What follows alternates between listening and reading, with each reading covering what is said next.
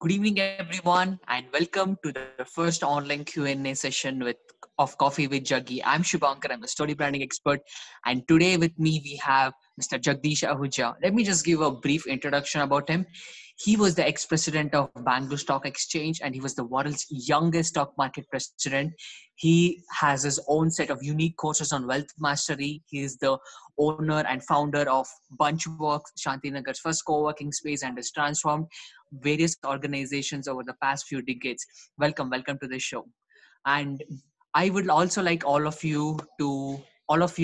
would like to wish all of you a very happy Yugadi, to you also. So over to you. Happy Ugadi, Shubhankar, and happy Ugadi to all the viewers. It's indeed, a time to celebrate. And this time we have, luckily, Modi has made us celebrate at home. So literally a Modi Rekha outside our house. But that gives us even more opportunity to spend even more time with our families. So I think that brings us closer. So let's have a very, very good Ugadi and a prosperous year ahead, which, we will see how prosperity will unfold once this entire saga is put behind us. Yes. So diving it straight to the chunk of the discussion. A few days ago, when we had been to a session of you, it was about cashing. The topic was cashing in on crisis. I had just asked you a question. In this whole pandemic-induced crisis, what can a common man like me do? Because I don't have too much money in stock market here, there, and all. So you had told me, first thing is you got to stock up at least 2 months of groceries because the lockdown is going to be extended. At that time it was a little crazy to me, like, oh, what do you mean 2 months? Who stocks for 2 months? Nothing's gonna happen.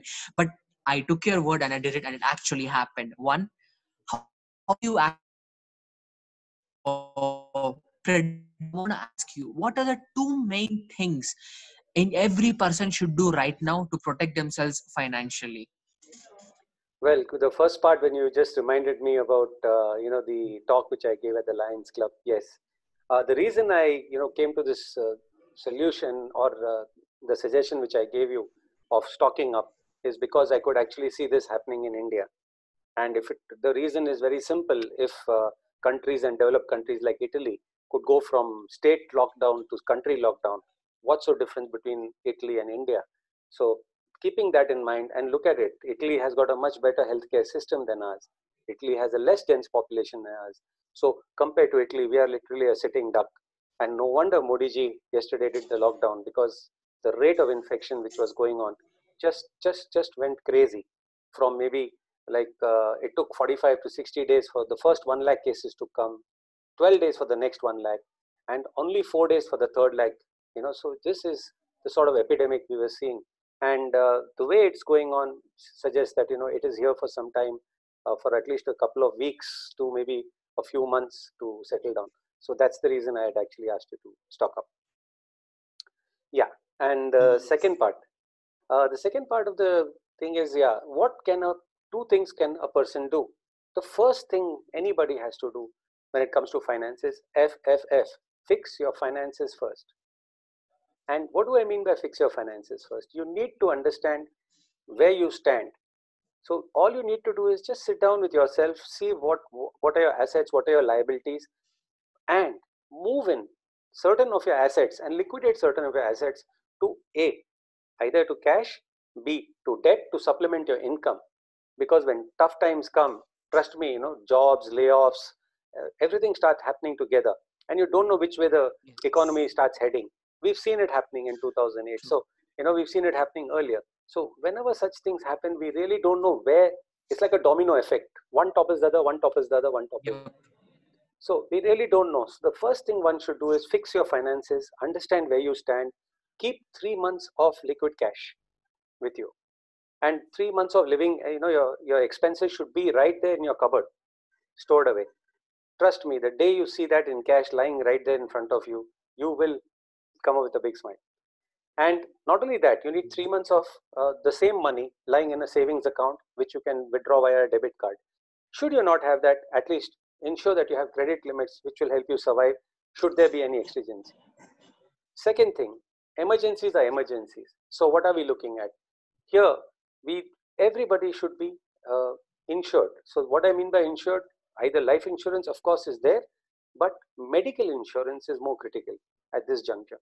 So ensure that your family is well protected, ensure that your family has got the right medical insurance, ensure that you have a family floater policy, which, because the premiums work out lower and the coverage is much better.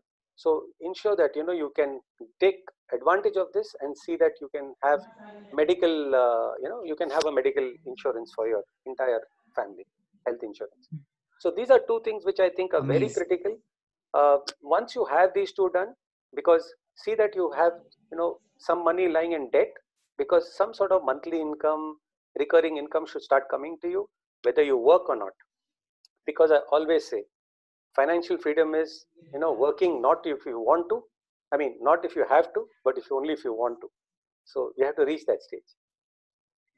Yes, amazing. So, last question, which a lot of people are pondering over, and you're the best person to answer this: the stock market.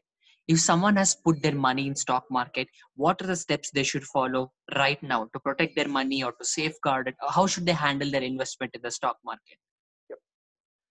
Well, stock market is a different genie altogether. But one thing which we have seen in the past is that tough times don't last for too long. They come, they go. But tough times can last as high as maybe a year also. It's not that it's the 2008 crisis lasted more than a year to come back. So it's not that we can't put a timeline to any crisis. So the reason why I'm saying you is that a person who is in the market should keep in mind that such exigencies, pandemics, etc., or economic crises, collapses, bank going bust, all these things tend to happen in a course of couple of years. So you need to keep a long-term horizon. You cannot be timing the markets too short. Yes, in our workshop, we give you ideas as to how you can actually start looking at when you should exit the markets. There are telltale signs. There are signs which are found in technical analysis, which gives you an exit, clear exits. There are patterns which gives you exits. There are FII figures which give you exit. So there are different ways in which the market actually tells you, boss, I'm going lower. So you need to understand that. And the moment, say for example, say if the market corrects 10% in a month's time, that's one of the signals. Because normally what happens, a 5, 7, 8%, 9% correction in a month is okay. 10%, something wrong. And people think, no, it's come down 10%. It's a great opportunity to buy. But my question to you is, why did it come down 10% in the first place? So there's something wrong. So you need to investigate further. The moment you see some signs like that, you need to first move out your portfolio into defensive stocks. Move into stocks. What do I mean by defensive stock? Don't be aggressive on your investments. Don't take the latest growth figures and the companies which are showing marvelous growth. Look at the ones which you are like the companies which you bought when you stocked out the goods. You went and bought goods, right? You bought fast moving consumer goods, for example. Whether you're at home, whether you're outside, you still need to brush your teeth, you still need to feed yourself, you still need to you know groom yourself. So all these companies are going to still do well. Medicines are going to do well, but which are the effects, which are the companies which will take a hit? For example, banks, especially public sector banks in our country, are the greatest punching bag you can ever get. So they could be a hedge against your entire portfolio. Other companies which are going to be affected severely by any sort of clamp down, like see, when the moment countries start closing borders, that's a sure sign that tourism is going for a toss. That's a sure sign hotels are going for a toss. There's a sure sign luggage and all these taxis, anything to do with tourism is going to go for a toss. So what happens? These are the you should hedge your portfolio accordingly. So move into defensives on one side, hedge your positions if you can on the other side. Now coming to the fact that we have already touched 7,600 yesterday. So 7,600 is between 7,450 to 7,600 is a good support for the market. Should 7,400 go, then we are looking at a, a little more deeper correction of maybe another 600 to 800 points. So let's see what happens. But as of now, unless you don't have unless you don't have this stomach for taking a risk, secondly, you can not keep money aside. I think you should not be in the stock market, and then you should be just looking out and finding a way out. So panic, yes, we all will panic at one point of time. The point is, if you have a system in place, then the panic becomes a routine.